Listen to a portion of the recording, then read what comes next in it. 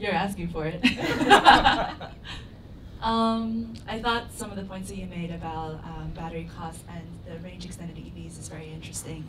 For low-speed EVs, that's been something that's been happening in China for years and years now, and it's been very popular. According to the data that we looked at in terms of sort of average driving range for most urban residents in China, I think they range between 100 to 150 kilometers a day in terms of the overall commute. So low-speed EVs were actually quite sufficient to meet a lot of that, and in terms of needing to extend the range, it's actually kind of relatively limited in terms of use. And but because of a lot of the limitations around essentially having license to own more than one vehicle, there's a lot of restriction on a typical household to be able to have more than one car. So there is this kind of question of, well, is it okay to just have a shorter range vehicle, or do we need to be considering the once every 3 months that we drive out to the countryside on vacation kind of stuff? So there is some questions around, as a lot of people in the room that are familiar with Bloomberg NEF analysis were considered bullish on nickel, because our view is that the overall battery industry for EVs is going to be progressing towards a higher nickel cathode chemistry. So our forecast is by 2030, about, I think something 60% of the overall passenger EV market, I should clarify, passenger EV market will be essentially high nickel cathode chemistry, so 811 or 622. And then now there's obviously a sort of progression towards that. That's going to take some time, and I think we do expect battery packs eventually to hit something closer to, I think something around 75 kilowatt hours, something like that by 2030, but not to surpass 60 by 2025. So there's still a few years to get there. It definitely is going to take a little bit of ramp up time, and there's definitely a lot of discussion we can have about what's going on in China and why it's been slowing down the last couple of years. We've been cautioning the market for the last 2 years not to be too hyper aggressive about China's EV growth in 2019 and 2020. I feel like the message still hasn't been fully delivered. Every news article I see out there is warning, oh no, China's going to reduce EV subsidies. And it's like, yes, they told us in 2016 they were going to cut EV subsidies. And they've been on that same message for the last 3 years, and I don't know why people still don't believe it and have consistently followed the exact policy they said they will do. So I still don't know why people think it's a surprise, but regardless, so yes, in 2020 they will cut it again. By 2021, their original plan was that it should pretty much go to zero and be replaced by a new policy that doesn't rely on direct subsidies, but instead is more about zero emissions credits. But actually, the news is actually flipping more towards the other direction, which is that because of the impact of the macroeconomic slowdown and the trade war, now regulators are meeting and discussing whether or not the original schedule they had for subsidy decreases is actually too aggressive. And they're possibly considering slowing it down a little bit. And I think there are some questions around essentially the speed at which their domestic battery industry can catch up with the subsidy cuts that they were originally implementing, because some of their battery makers had originally promised that they'd be able to achieve, $100 per kilowatt hour pack by as early as 2020, 2021. And I think some of those battery makers were maybe a little bit generous, or maybe they thought that LFP was the chemistry that, so if in a volume weighted basis in terms of production LFP versus NMC, they might be able to achieve $100 per kilowatt hour if you're averaging across the volumes that they're producing, because LFP is cheaper to produce than NMC. So there's a lot of kind of discussions I think happening internally now about, well, maybe the subsidy cuts are too fast, the market has slowed down, our battery makers are trying to reduce costs, but maybe not as quickly as they said they originally can, so maybe it's time to slow down a little bit. Yeah, but those are just in response to some of the points you brought up earlier.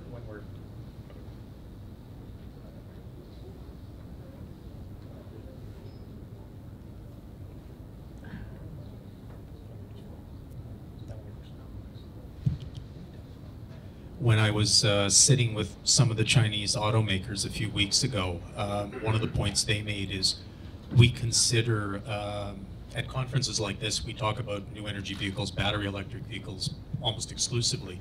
One of the points they made to me was, remember that in a macroeconomic slowdown in China, at best, in the best month that we've seen, about 10% of vehicles sold were new energy vehicles. 90% were old-style internal combustion vehicles. In slowdown, the central government, the provinces, are not going to be concerned necessarily with selling new energy vehicles above all else. They're going to be concerned with propping up employment and moving the economy along. And one of the conversations that's been had recently between the state-owned automotive makers and levels of government is the relaxation of some of the restrictions on the purchase of regular old run-of-the-mill internal combustion vehicles. As you start to relax some of the social incentives, the gap between the purchase of a new energy vehicle or an internal combustion vehicle, such as the licensing requirements that I was mentioning earlier, which is you need to enter a license lottery and win a ticket to essentially go buy the vehicle that you want anyway. If you start to relax those incentives, you do, to a degree, disincent the sale of new energy vehicles. But again, that's not something that the automotive manufacturers in Guangzhou are going to necessarily fight against, because they're busy trying to keep as many employees as they can on the assembly lines working to produce vehicles. If nobody's buying vehicles, they're not going to have any employees. So it's, there's some difficult trade-offs to come in an economic downturn, that's certain. Nothing to add here. All right, so I think a good place to start is looking kind of at specific metals as they're kind of impacting the batteries. So I don't know if you want to give some thoughts on lithium and what's been going on there in terms of supply and demand. So definitely at the moment there's an oversupply of lithium in the market, and I think we've seen that with the recent shuttering of a lithium mine over in Western Australia. So, but I think this is just merely a temporary thing. I think this is going to very quickly change very rapidly. I think this is just a readjustment, so to speak. There's, as John has adequately described, there is adequate demand out there, not only in the automotive market, but there's also huge demand in the portable electronics market as well, and that's not going to go away anytime soon. So if anything, there's a push now to look at different lithium precursors for different manufacturing methodologies in order to produce cathode materials and other value-added products that go into lithium or even any other lithium industry. Remember, most lithium disappears into glasses, pharmaceuticals and other areas. So at the moment, we still don't use the bulk of lithium in automotive or even any portable battery applications. So there's still a very large, bigger market that's being entertained before we even get to the EV area. You guys are in luck. I just updated my lithium supply curve this morning with all the developments from the last 2 or 3 months, and there's been a lot. And I actually do think that some of the recent actions taken by Albemarle and the producers in Australia has actually brought the market back into balance. So based off of our projections so far, because of the closure or the care and maintenance of Wodgina, as well as the suspension of some of the later stage development projects in Pilbara, as well as other announcements that have been made outside of Australia, including Albemarle pulling back on their on their Atacama expansion plans, and then Nemaska's situation. It seems like now we are actually in a relative supply and demand balance in the lithium resource side, so at the mined lithium level. We're in a supply and balance until about 2021, 2022. But then that's not to encourage a mass flood of new resource going into the market. What I'm saying is that we are in a good spot now, and that some of the projects that are already kind of, basically past feasibility stage, but maybe need to wait a little bit before they come onto market in terms of resource, it should just be a little bit more careful. It was an expensive effort by Albemarle and SQM to essentially move into the Australian market. But we talked about this earlier, what they effectively did was bring enough of the new capacity under their control, so that they've been able to retain a little bit more of the oligopoly power that they used to have, and be able to essentially implement more discipline in terms of the overall lithium resource growth pace. But then at the chemical level, we do see that the supply is a little bit tighter. We do think that there's more carbonate under development than hydroxide. And hydroxide does seem to be, especially because of the questions around some of the newer developers of hydroxide capacity, especially in China, and whether or not they're really going to be able to produce battery grade. That does put into question whether or not hydroxide is going to be really, really tight next year. Yeah, that's our view. And I guess I'd only add that when we do our forecasting at Stormcrow, obviously we're relying on historical data and projecting it forward.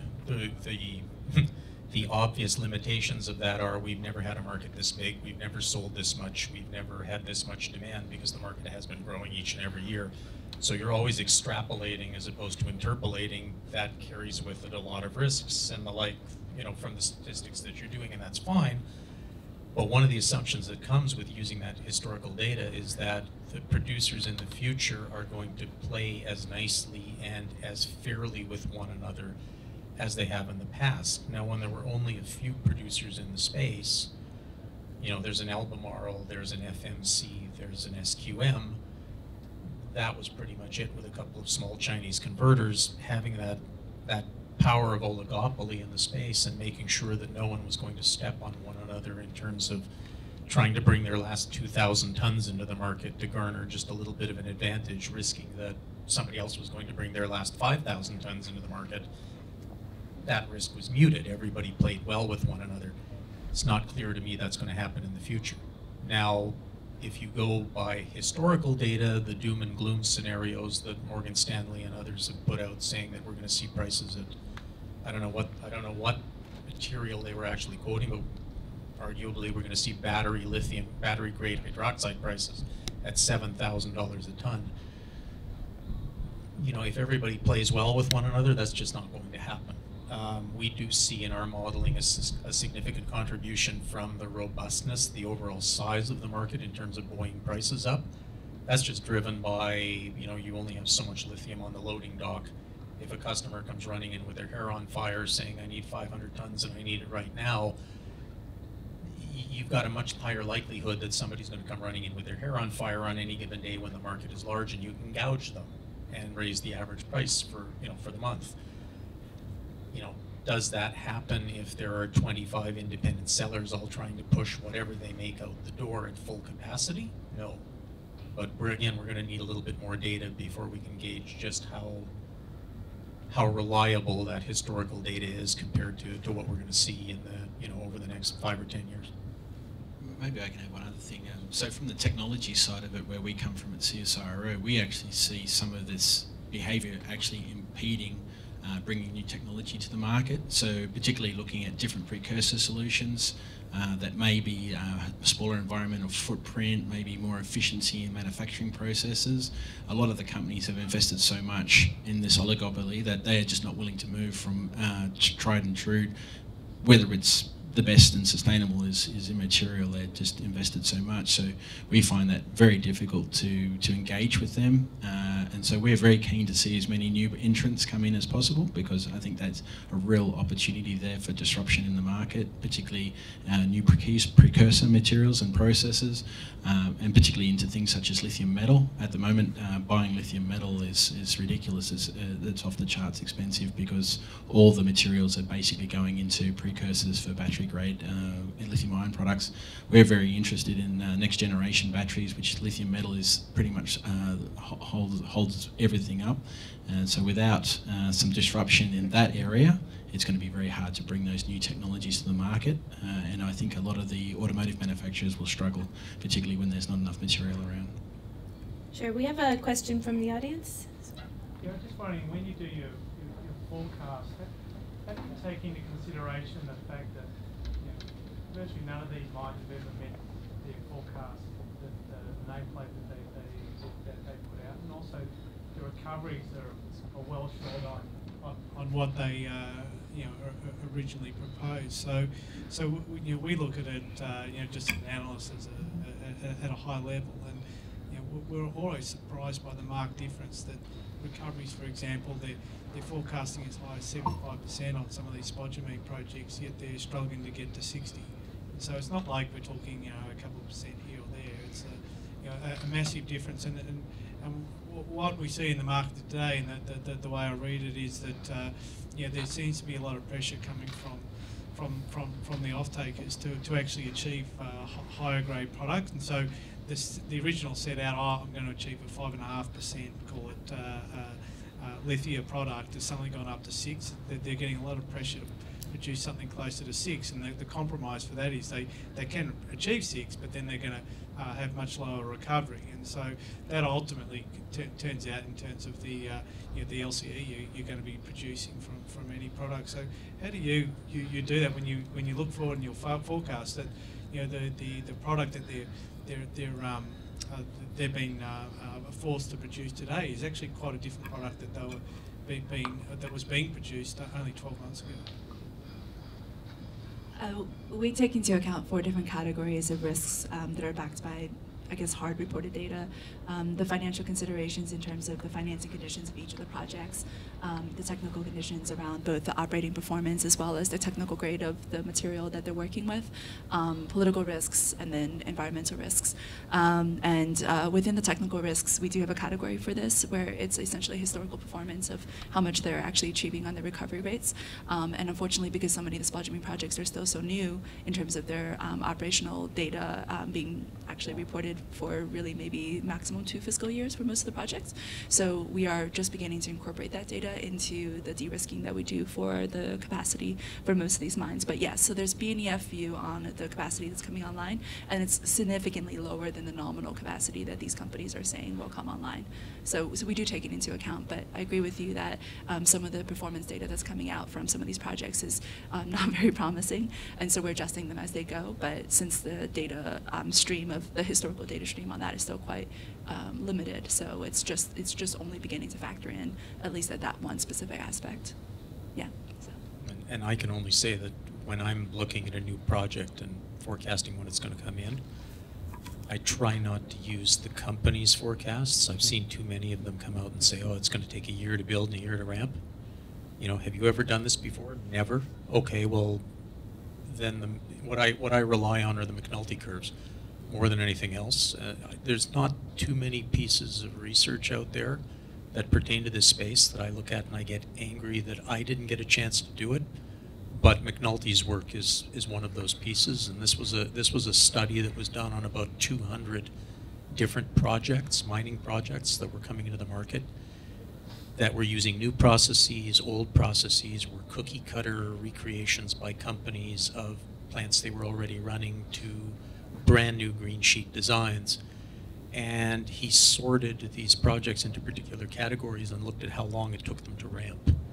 And the data are not encouraging for a lot of the companies out there and are very sobering for an investor to look at, because it ranged from, yes, if you'd built exactly this plant somewhere else, so this is your specialty, you've done this before and you're just creating a cookie cutter version of it somewhere else, it will take you between 12 and 24 months to ramp to nameplate capacity.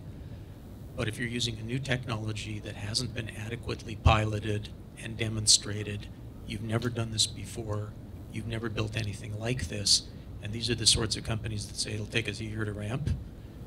What he sees in the historical data is 60 to 84 months to ramp to nameplate capacity, which generally means they'll be bankrupt, and it'll be another group that takes it to nameplate capacity at some point in the future.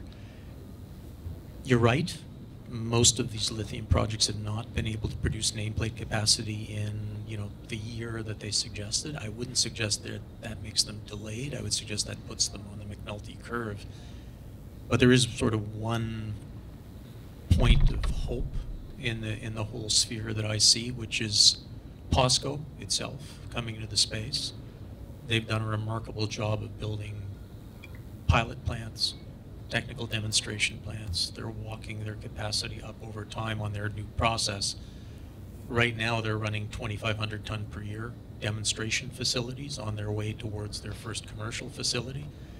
And they have the potential to significantly raise the recovery efficiencies of brine operations from, say, 50%, 55%, where they are today arguably, towards 85 to 90% recovery efficiencies.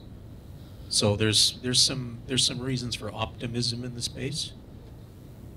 There's also a significant historical data set that tells you that you should be pessimistic about any one individual company.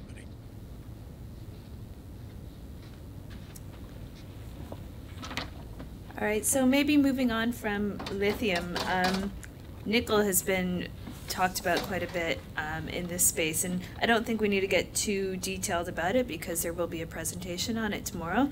But just wondering if you wanted to comment a bit about kind of the growing market importance here of nickel. Okay, so yes, so CSIRO has been quite involved in nickel in recent times. We've been behind the Nickel West, BHP Nickel West process down in Kwinana, and the production of battery-grade nickel sulfate down there.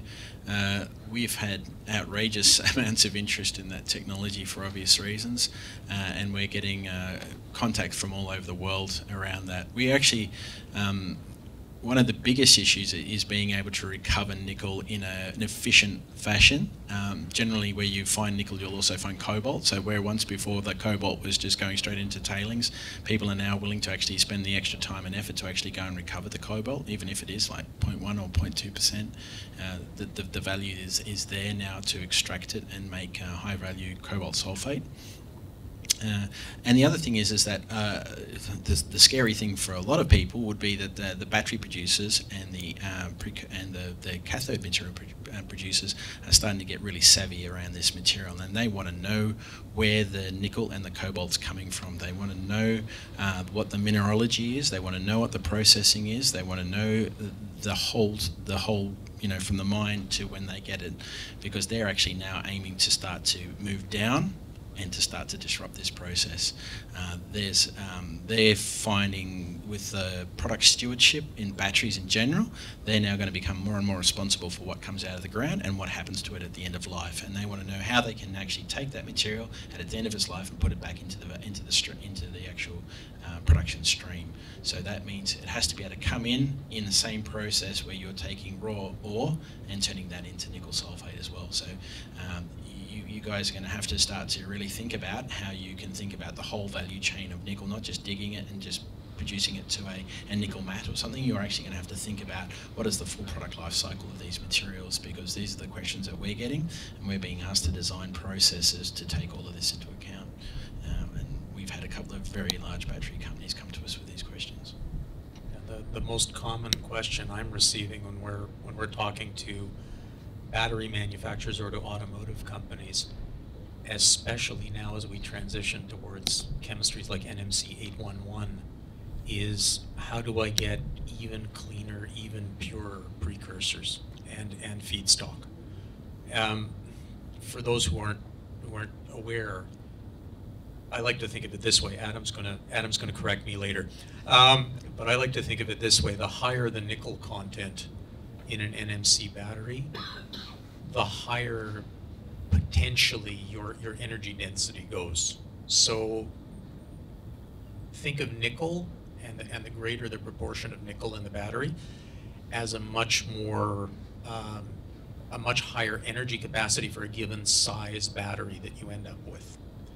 And that's great, but it raises the specter, unfortunately, of breakdown in the battery and a loss of an accident, essentially, that's going to cause a fire.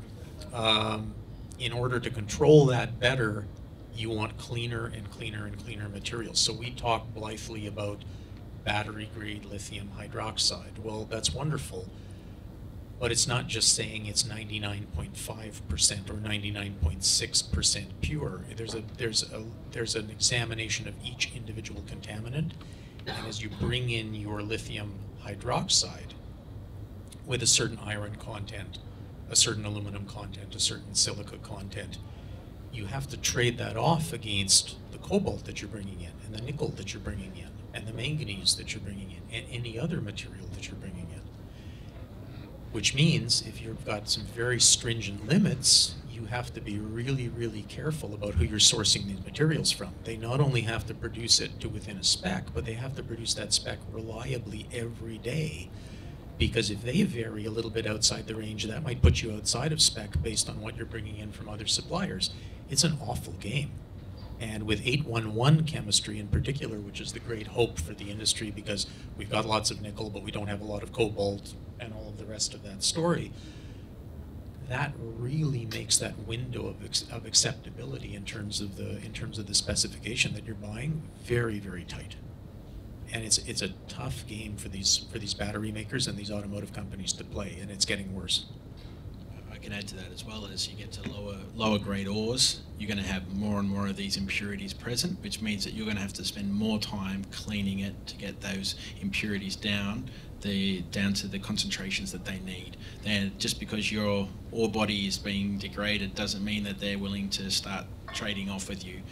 They're the end supplier. They're the end supplier of the battery, and they have really stringent rules on this for a reason, for specifically around safety. So this is something that you really need to keep in mind. And they will tell you the elements which are critical in terms of impurity spectrum, but they will not tell you the numbers. That is absolutely trade secret. Yeah, and I guess I would add also, when we've been looking at this issue of sort of the adoption of high nickel cathode chemistries in the overall market and the speed at which it's going, I would definitely, out of all of the critical materials that we look at, even with cobalt and all the ethical sourcing questions around it, it's actually not nearly as dire as people have made it out to be. But nickel is definitely the big question mark going forward because of many of these sort of technical considerations that you've brought up. And there's a lot of hopes pinned on the rise of HPAL projects in Indonesia, working with laterite ores. But as you mentioned earlier, there are still a lot of questions as to whether or not the HPAL process is going to be producing a product with the kind of specifications around purity that the batteries actually need, considering that they are transitioning from NPI producers. So we still haven't seen a lot of evidence yet to indicate that this is definitely something that's feasible. So I guess one thing that I would caution the audience is when we talk about nickel investments, that it's a little bit beyond, oh, this is an interesting ore project. And we really need to get more into the midstream and to look at. I think that the point of Indonesia is also quite tricky as well, because while they've made this decision and that they want to do this onshore processing in Indonesia, there's also going to be a learning curve for them. This is not something that one turns around tomorrow and slaps up a factory and away we go. All the battery producers will be in there to see. Penalty curves again. Yeah, back to that. But I think could be really large. So I think this is going to have a substantial impact, and already has. The nickel price doubling has put a lot of the battery manufacturers and cathode manufacturers under a significant amount of strain.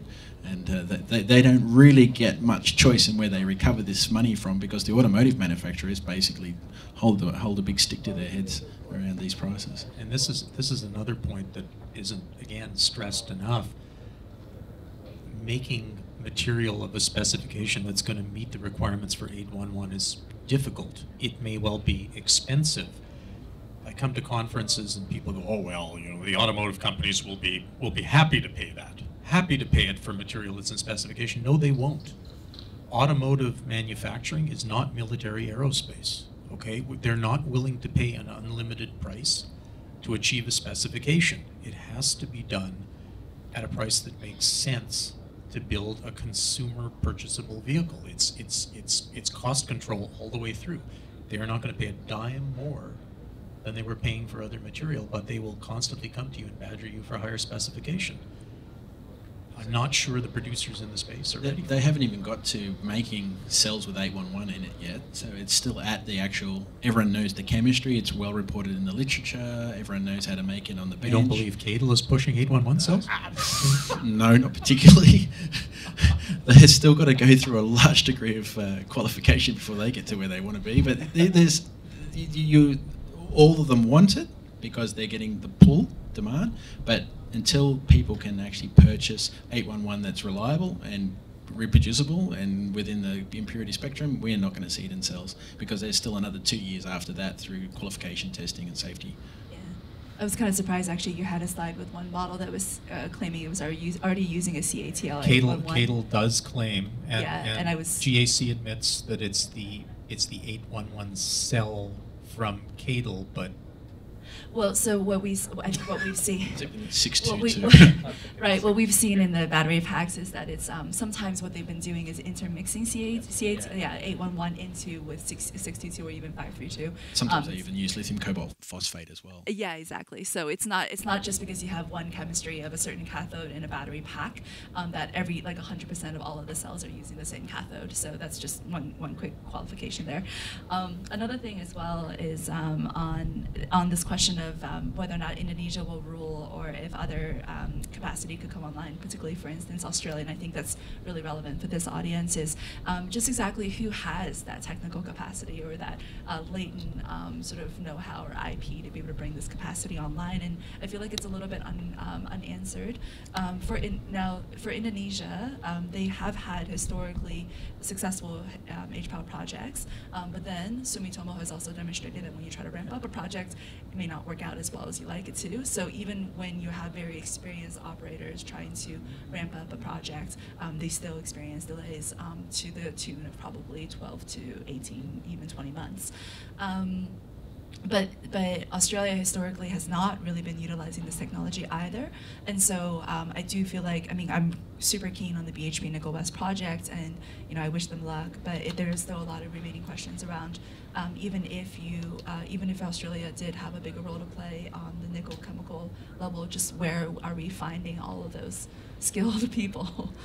So that's the Nickel West process is now part of the Future Battery Industry CRC, and so there's a $10 million project which is to go into precursor manufacture and then into cathode. So there's part of that is also all the skills training, engineering and everything to actually get to 62 and 811, and that'll be done over the next 3 years. Together with that, BHP is also making the investment in the production facility because they made the decision to keep Nickel West earlier this year when there had been some talk that they were going to get rid of it. So they see that as an important part of their future, I believe, and that's going to be, I think, an exciting thing for Australia to be part of the battery industry. But then the final thing is the cost, right? Everything costs, right? I'm a scientist. Come on, spend some money. It's not going to kill you. Anyways, there is still some questions around essentially, even with all the skill sets in place, even with the facility in place. Absolutely. At the end of the day, you are competing against very, very cost-competitive Indonesian operations that are running on low-cost hydro. I don't think you should underestimate the geopolitical aspects of this as well. So I think that there's going to be a lot of companies who are going to come here because we're stable, we're seen as well-governed, and there's a real challenge in terms of these materials, and people want to have diversity of opportunity. And so I think you're going to see a large number of the automakers and the battery manufacturers make substantial investments over the next few years, would be my genuine belief. All right, well, thanks to the panel who keep asking the questions for me. Looking at kind of fueling a little bit more growth in the market, where is the money going to be coming from to kind of spur a little bit more exploration, whether it's in Australia or globally? It's not my link, that's your industry. I guess safe to say right this minute, Amy, it's not coming from the capital markets. That's a given. We've seen substantial interest from a very few educated private equity funds. We're seeing substantial interest from a corporate side. Whether they be end users of the material or just interested in getting into the battery material space because it has that growth factor attached to it. Beyond that, I don't think we're going to see a sudden, rekindling of the flame in the capital markets. It doesn't work that way. I mean, we had a bubble that effectively burst. It's going to take a bit of time for people to forget how much money they lost the last time and come back in. And that's just a fact of life. So, it's going to continue to come from where it's come from in the past short while, which is corporate users, interested parties, and, the few educated investors out there. Be my guess. Great. So can I turn it over to the audience, see if you have any questions? Yep, we've got one over here.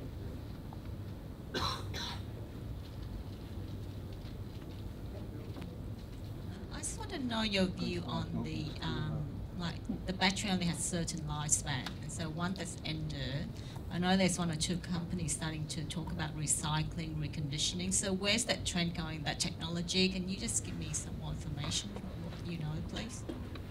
Happy to talk to that. So there's two parts of this story. One of that is second life. So that's where at the end of life the automotive battery can be taken out and put into a new application. That one, to borrow the parlance, is got hairs on it, because if you take a battery from a car, who's going to check the capacity, check how it's been used, understand whether it's been in an abuse situation before it's then on-sold for another application, whether that be storage in the home or the grid or wherever. So there's a huge amount of regulatory issues around how do you warrant that battery, because the last thing you'd want is to have that battery to fail and burn a house down. So who would carry the can for that would be essentially the question. So there's regulators will have to, and regulators will have to work out what is the regulatory framework for that, and then there's scientists like myself and others who will have to work out, well, how are we going to assess batteries to determine what their state of health is for that type of process. In terms of recycling, there's simply not enough volume. I was lucky enough to meet Umicore last week and talk to them about what they're doing. They have a small industrial pilot plant in Belgium where they're doing 5,000 tonnes per year of recycling. And that's as much as they can get their hands on at the moment, because there's just not enough EV vehicles in the market where they can actually recycle them at the scale that they need to get to for to get to a volume that's workable. Yet.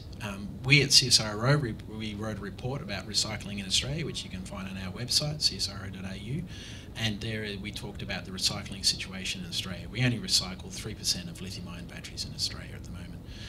I think most of you in the room would put your hand in the air if you've got at least 5 or 6 mobile phones at home. You're worried about the security of all those photos, selfies you sent. You should be handing the batteries in if you can. And that would cure some of the problem, but most people keep their batteries. People don't return them to a collection depot where we can actually collect the actual materials out of them. Most of the old batteries are full of cobalt. They're easily recyclable because they're pure cobalt, so there's plenty of value in them. But again, we need a proper policy framework from the government to actually encourage people to hand them in so they can be collected and then put back in recycled. So I know that Lithium Australia is here and they work together with EnviroStream around shredding of batteries, but they are now moving their material onto Korea. But there's definitely an opportunity here in Australia for us to get into the recycling space and use that to augment our own natural mineral supplies. What about the current other? Yeah, you're just about phone batteries, but what about other batteries, like the current car batteries that we have, toys batteries, all those batteries that can be recyclable or not? Yeah, so your primary alkaline batteries, they generally just go straight into the waste, unfortunately, but they should be recycled. They have manganese in there. They have a very caustic electrolyte in there. That's why they leak. Again, it all comes back to societal. We all know to recycle our lead acid batteries. No one would ever go and dump one of them in the river or put that in the bin. We all know to take that back to a collection depot. So it really comes down to what a policy framework the state and federal government's going to put in place in order to actually encourage recycling. And around that, you have the Australian Battery Recycling Initiative, or ABRI, and they're actively pursuing the Australian government around this. In Europe, you've got Recharge, which is also trying to encourage more recycling. In Europe, they're actually talking about banning certain battery chemistries in the near future in order to, and also enforcing product stewardship laws on a lot of these companies to ensure that they take them back and they deal with them properly at the end of life. But that's something which we haven't got to here in Australia. But back to your original point on the automotive, there is just not enough volume to justify recycling at this moment. I would also add, so we did a study on China, the US, and EU and did some modeling around the cost of recycling large format batteries. And according to the announced plans by different Chinese companies from now until 2030 about essentially how much recycling capacity they're planning, because the government has very strict sort of full life cycle requirements for all EV batteries as they're being deployed. they have enough capacity planned by 2030 to handle all large format batteries that will be discarded in China by 2030. So it's really impressive. Now, whether or not that's going to be cost competitive, what we found out in the end, we did a bunch of sensitivity analysis around, recovered commodity prices, how much would it be, waste material, blah, blah, blah. And what we actually found out, the biggest part of the overall logistics that is prohibitive in terms of cost is the transport and storage of batteries after they've been discarded. So I'm super curious to hear the perspective from, for instance, Lithium Australia and your experience working in a much more geographically distributed market like Australia versus that in China, because what we did is when we compared the economics of it for the US, Europe, and China, what we found out was just because of the sheer density of the capacity that they're planning in China, especially they have this impressive network of middlemen, disassembly facilities, collection facilities that they plan for pretty much every major city and every major nodal hub in a city too. It's pretty crazy what the amount of capex that they're planning to put down for this stuff. It makes the cost of their large format battery recycling much more competitive. Whereas in Europe and the US, because of a much more centralized system and longer distances between the places that you're collecting these recycled batteries and lower volumes, because of course you just simply have less cars on the road, it's a lot less economic. And it's not actually, the commodity prices themselves are not the most important factor in deciding whether or not recycling a battery is going to be cost effective. So anyways, I'd love to talk to you about it afterwards, but we're running out of time. I think the only other point to make is there's ways and means of recycling. It's how far you want to go. You can just disassemble the pack and get back to the module of the cell, and then you can just incinerate it, or you can cut the cans open and start trying to separate everything out. As soon as you start bringing more manual handling in, you bring more safety issues, you bring more cost. It still makes it relatively economic, but again, it's what you want to recover. So one of the biggest issues is graphite. If you incinerate it, your graphite goes up the spout. But then now we have a crunch around graphite at the moment because the Chinese government said we're not going to keep manufacturing artificial graphite. It's just too toxic because of the manufacturing process. So there's now huge interest in natural graphite. But again, you can't incinerate that because you're just losing a valuable resource to the sky. So again, we need new processes to be able to do this at scale with as minimal involvement as possible of the human. All right, so I think we have time for one more question before we wrap up. Just want to go back to the HPAL debate. So obviously HPAL has been used to process nickel lateritic ores. Hugely expensive, huge difficulties with commissioning problems. We've seen the capital intensities of those come down over more recent times with the Chinese taking on those projects. There's been a lot of talk about new processes coming on where we are sort of removing high pressure leach and replacing that with atmospheric leach. Just your view on the relative potential of that coming off and the relative expected capital difference, which could make certain projects that are uneconomic at the moment very economic and very financeable. I can talk to the technical aspects. Whether you want to talk about the finance, you might want to point at these people. I think definitely, again, if it comes down to chemistry, then there are ways and means of doing it. The question is whether you need a huge piece of kit to actually get it done, whether you need to handle significant volumes of acids, and then what does the waste stream look like? And are you set up next to somewhere that can take your waste stream and value add that waste stream or reuse that waste stream? At the end of the day, most of these things can be technically solved, but the question is whether you can do it at an economic level is really critical. But it does also come down to what is the ore? What is the quality of the ore that you're bringing into this process? If it's full of impurities, it doesn't matter how good your process is, you're going to have to stick more and more flotation processes, you're going to have to put more and more other agents in there in order to recover and separate different liquor stages so that you can actually get the material out. And this is the problem with a lot of the ore bodies. As that grade of nickel or other material degrades, you're going to have to do more processing. So at some point, sometimes these things are going to get more expensive because you're going to have to put in more steps to clean up the material. I usually tell people that at one point or another, I let them know that I'm one of the only alchemists that exists in the world. Because as a physicist, I was engaged in a project at one point where we were bombarding a lead target with heavy ions, and we were turning some of the atoms into radioactive gold in order to measure some properties coming off. And, you know, hey, lead to gold, it's alchemy. The three things I told them they can't ask was, don't ask me how much we made, because it was numbered in atoms.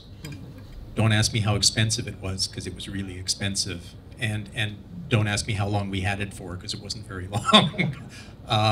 You know, you can do anything to a degree. What it's going to come down to, especially with respect to batteries, is how expensive is it, for example, to take that new process and turn what comes out of it into battery-grade nickel sulfate or battery-grade cobalt sulfate. If the answer is too damn expensive because getting to battery grade means that I'm trying to take too many contaminants out of it, again, we're back to that argument that the automotive industry is not military aerospace. All right, great. So I think we will wrap it up there for the day. If we could just give a round of applause to the audience.